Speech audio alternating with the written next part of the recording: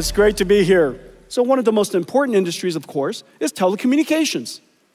Just as the world's cloud data centers have now become software-defined, it stands to reason that telecommunication should also be software-defined.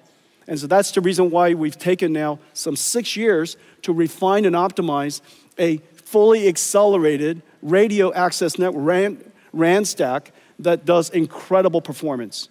For data rate per megawatt, or data rate per watt, we are now on par with the state-of-the-art ASICs. And so once we could do that, once we could achieve that level of performance and functionality, then after that we can layer on top AI. And so we have great partners here. You could see SoftBank and T-Mobile, Indosat and Vodafone are doing trials. Nokia, Samsung, Kyocera are working with us on the full stack. Fujitsu and Cisco are working on the systems.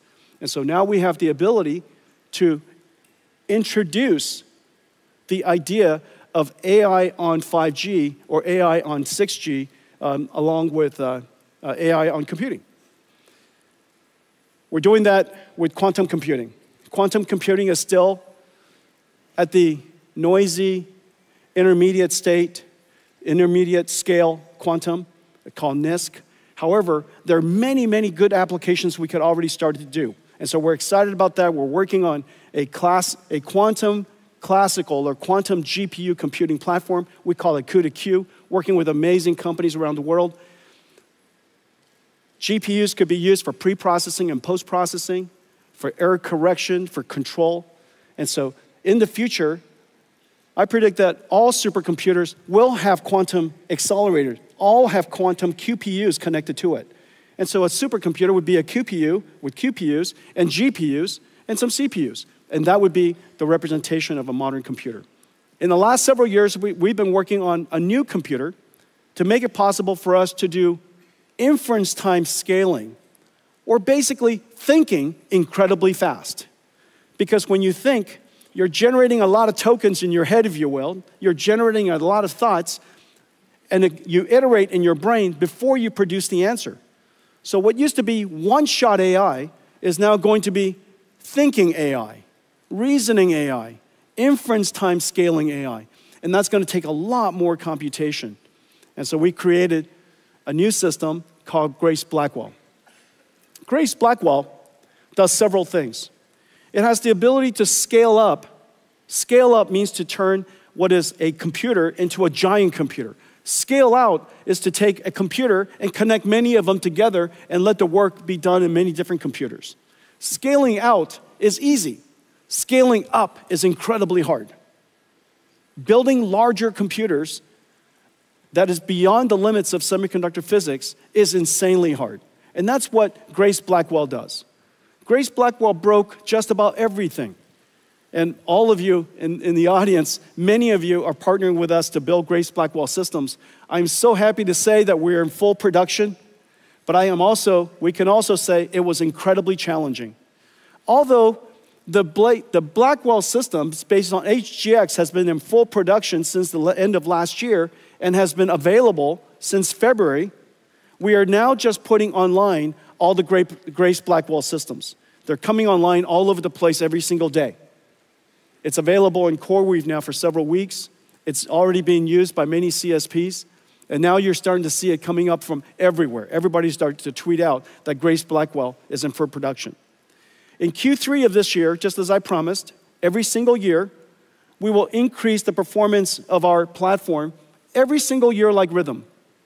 And this year, in Q3, we'll upgrade to Grace Blackwell GB300.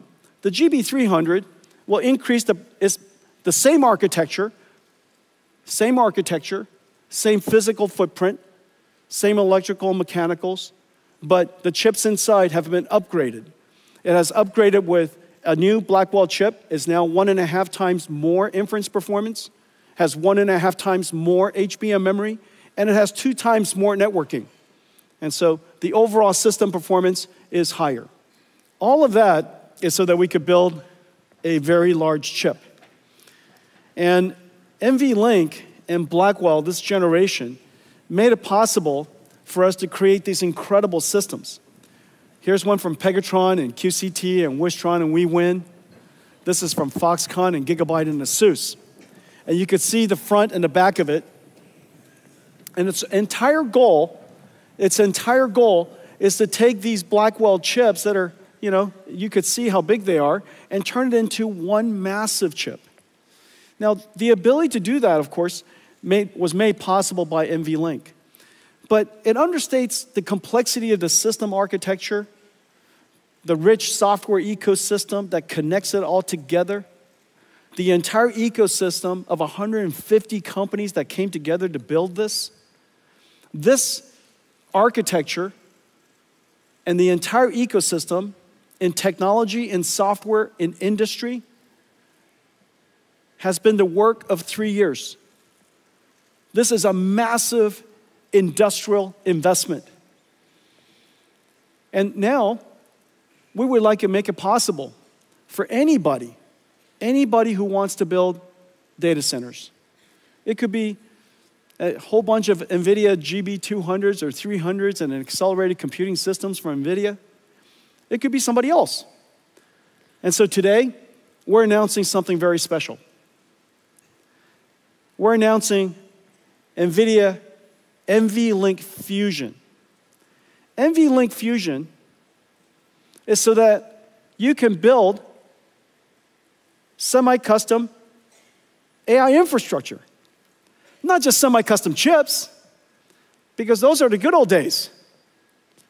You want to build AI infrastructure. And everybody's AI infrastructure could be a little different.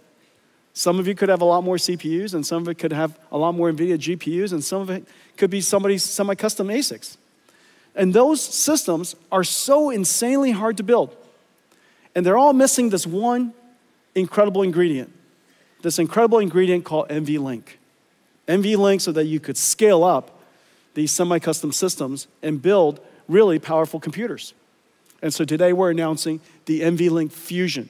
NVLink Fusion kind of works like this. This is the NVIDIA platform, 100% NVIDIA.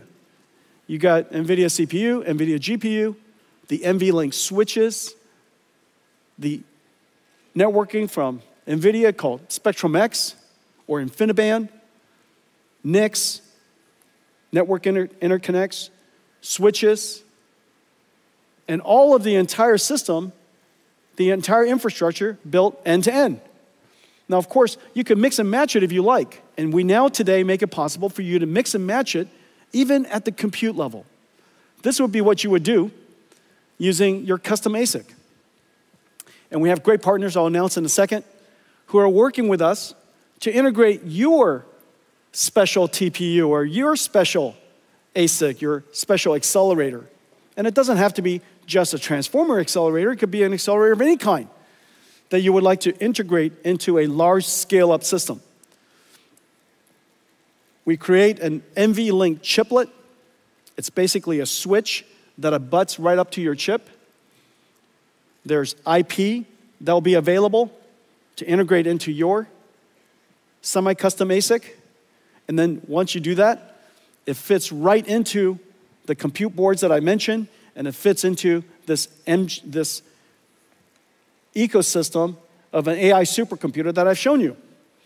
Now, maybe what you would like is you would like to use your own CPU.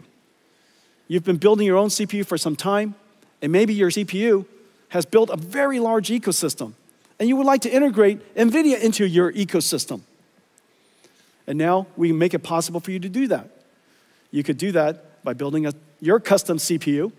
We provide you with our NVLink chip-to-chip interface into your ASIC. We connect it with NVLink chiplets, and now it connects and directly abuts into the Blackwell chips and our next generation Rubin chips. And again, it fits right into this ecosystem. DGX Spark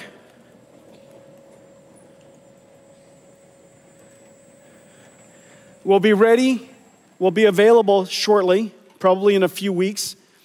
We have tremendous partners working with us.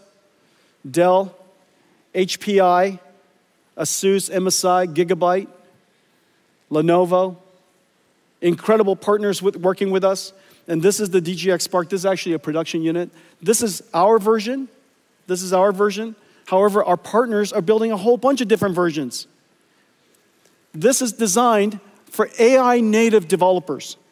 If you're a developer, you're a student, you're a researcher, and you don't want to keep opening up the cloud and getting it prepared, and then when you're done scrubbing it, okay? But you would just like to have your own, basically your own AI cloud sitting right next to you, and it's always on, always waiting for you. It allows you to do your prototyping, early development, and this is what's amazing. This is DGX Spark. It's 1 petaflops and 128 gigabytes. In 2016, when I delivered DGX1, this is just the bezel. I can't lift the whole computer. It's 300 pounds. This is DGX1. This is 1 petaflops and 128 gigabytes. Of course, this is 128 gigabytes of HBM memory, and this is 128 gigabytes of LPDDR5X. The performance is, in fact, quite similar. But what's most important is that the work that you could work on this is the same work you could do here. It's an incredible achievement over just the course of about 10 years. Okay, so this is DGX Spark for anybody who would like to have their own AI supercomputer. And it's, I'll let all of our partners price it for themselves, but one thing for sure, everybody can have one for Christmas. Here's one. This is another desk side. This is also going to be available from Dell and HPI, ASUS, Gigabyte, MSI, Lenovo. It'll be available from Box, from Lambda, amazing workstation companies. And this is going to be your own personal DGX supercomputer. This computer is the most performance you can possibly get out of a wall socket. You could put this in your kitchen, but just barely. If you put this in your kitchen and then somebody runs the microwave, I think that's the limit. And so this is the limit. This is the limit of what you can get out of a wall outlet. And this is a DGX station. The programming model of this and the giant systems that I showed you are the same. That's the amazing thing. One architecture, and this has the ability, enough capacity and performance to run a 1 trillion parameter AI model. Remember, Llama is Llama 70B. A 1 trillion parameter model is going to run wonderfully on this machine. Okay, so that's the DGX station. This is the brand new RTX Pro Enterprise and Omniverse server. This server can run everything. It has x86, of course. It can run all of the classical hypervisors. It runs Kubernetes in those hypervisors. So the way that your IT department wants to manage your network and how they want to manage your clusters and orchestrate workload works exactly the same way. It has the ability to even stream Citrix and what other virtual desktops to your PC. Everything that runs in the world today should run here. Omniverse runs on here perfectly. But in addition to that, this is the computer for enterprise AI agents. Those AI agents could be only text. Those AI agents could also be computer graphics. Little TJs, coming to you, little toy Jensens coming to see you, helping you do work. And so those AI agents could be either in text form, it could be in graphics form, it could be in video form. All of those workloads work on this system. No matter the modality, every single model that we know of in the world, every application that we know of should run on this. In fact, even Crysis works on here. Okay, so anybody who's a GeForce gamer? There are no GeForce gamer in the room. So in order for robotics to happen, you need AI. But in order to teach the AI, you need AI. And so this is really the great thing about the era of agents where we need a large amount of synthetic data generation, robotics, a large amount of synthetic data generation, and skill learning called fine-tuning, which is a lot of reinforcement learning, and enormous amount of compute. And so this is a whole era where the training of these AI, the development of these AI, as well as the running of the AI needs an enormous amount of compute. Well, as I mentioned earlier, the world has a severe shortage of labor. And the reason why humanoid robotics is so important is because it is the only form of robot that can be deployed almost anywhere brownfield. It doesn't have to be greenfield. It could fit into the world we created. It could do the tasks that we made for ourselves. We engineered the world for ourselves, and now we could create a robot that fit into that world to help us. Now, the amazing thing about human robotics is not just the fact that if it worked, it could be quite versatile. It is likely the only robot that is likely to work. And the reason for that is because technology needs scale. Most of the robotic systems we've had so far are too low volume. And those low volume systems will never achieve the technology scale to get the flywheel going far enough, fast enough, so that we're willing to dedicate enough technology into it to make it better. But humanoid robot, it is likely to be the next multi-trillion-dollar industry. And the technology innovation is incredibly fast. And the consumption of computing and data centers, enormous. But this is one of those applications that needs 3 computers. One computer is an AI for learning. One computer is a simulation engine where the AI can learn how to be a robot in a virtual environment, and then also the deployment of it. Everything that moves will be robotic. As we put these robots into the factories, remember, the factories are also robotic. Today's factories are so incredibly complex. This is Delta's manufacturing line, and they're getting it ready for a robotic future. It is already robotics and software defined, and now in the future, there will be robots working in it. In order for us to create robots and design robots that operate as a fleet, as a team, working together in a factory that is also robotic, we have to give it Omniverse to learn how to work together. And that digital twin, you now have a digital twin of the robot, you have a digital twin of all of the equipment, you're going to have digital twin of the factory. Those nested digital twins are going to be part of what Omniverse is able to do. This is Delta's digital twin. This is WeWin's digital twin. Now, while you're looking at this, if you look at it too closely, you think that it's in fact photographs. These are all digital twins. They're all simulations. They just look beautiful.